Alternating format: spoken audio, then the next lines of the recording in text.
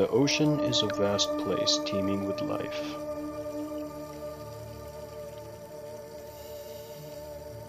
There are countless species living here, many of which are undiscovered.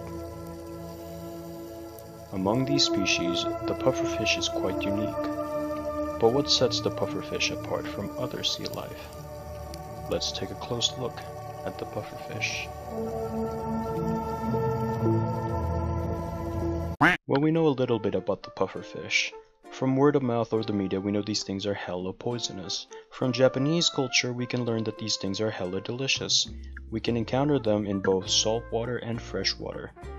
They are omnivores, mainly eating algae and invertebrates like clams and sea snails. Here is a footage of a puffer eating your nightmares. As you can see, most of them have hard beaks that can crush shells and consume mollusks. This chef is testing the bite of the puffer. Here is a rare footage of an octopus trying to eat a pufferfish. Its attempt failed because the puffer is too thick. Stop it. Get some help. While many pufferfishes have sharp beaks, their primary defense is their ability to inflate. Whenever threatened, the pufferfish will inhale either water or air to increase their size. They do this to avoid getting eaten. Their sudden increase in size confused the hell out of predators. It is believed that the pufferfish evolved this inflation ability because they're slow swimmers. Escape is not exactly their best skill. Imagine drinking 200 liters of water in a span of 10 minutes. Because of their defensive evolution, these puffers can't digest food in their stomachs. This means they completely rely on their intestines for digestion. Scientists believe that their toxin is from eating specific invertebrates, but it seems likely that their toxicity increased during frisky hours. Most saltwater puffers are equipped with tetrodotoxin, while most freshwater puffers have saxitoxin. This toxin to predators is like vegetables to children, and those vegetables can potentially kill you. Why you bully me? According to National Geographic, it is known that pufferfish poison is 1,200 times more potent than cyanide. Ugh, that's rough. Well, at least it can't get any worse than that. Oh. If you have friends that are raising pufferfish, make sure you're in good terms with them. In many Asian cultures, the pufferfish is a known delicacy. When prepared correctly, the person eating it does not die. So far, only the shark is able to eat the puffer successfully without dying.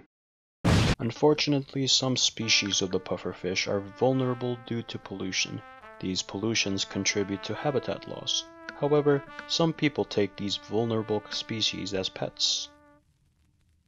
Here we see the pygmy puffer, also known as a dwarf pufferfish. They are vulnerable from overfishing and live in fresh water. The one staring into your soul is Timmy. Say hello to Timmy. The pygmy pufferfish are named that way because they can only grow up to 1.5 inches. They are the smallest pufferfish species on the planet. On the right we see Timmy playing with a small shell. Please don't eat Timmy. He has saxitoxin. He will kill you. The spiny box puffer is another small species of the pufferfish and can grow up to 6 inches. This saltwater puffer has spikes that are always erect. Wait, hang on.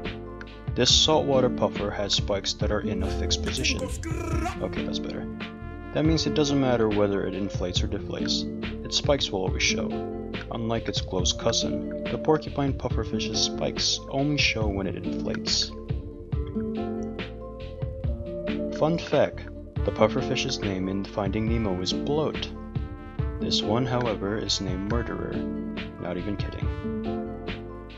This is another freshwater puffer called Pao Suwati. I probably said that wrong. In Thailand it means pursed fish. They are also named arrowhead fish because of the arrow-like shape on its body. They are able to camouflage themselves near rocks and prey on unsuspecting feeders. Since they are territorial, Jack here is alone. The striped burrfish is probably one of my favorite pufferfish, mainly because it's really good at surviving. It's trying to get the shrimp. It secretes toxins on its body when it's stressed or dying. Not many predators can handle this pufferfish quite easily. I have a bad feeling. This is the end of the video. Thank you for journeying with me. Keep in mind that these creatures, like many others, can be deadly even though they're funny looking. Luckily, we can admire these creatures from a safe distance, in our homes. Should we encounter one, we should let it mind its own business. It's puffer business. I hope you've learned a little bit about the pufferfish and how much they suck. I'm ending on a dad joke. Alright, everyone stay safe.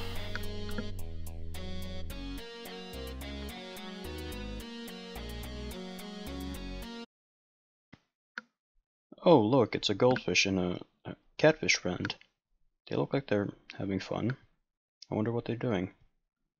Oh, Joey, cut the video.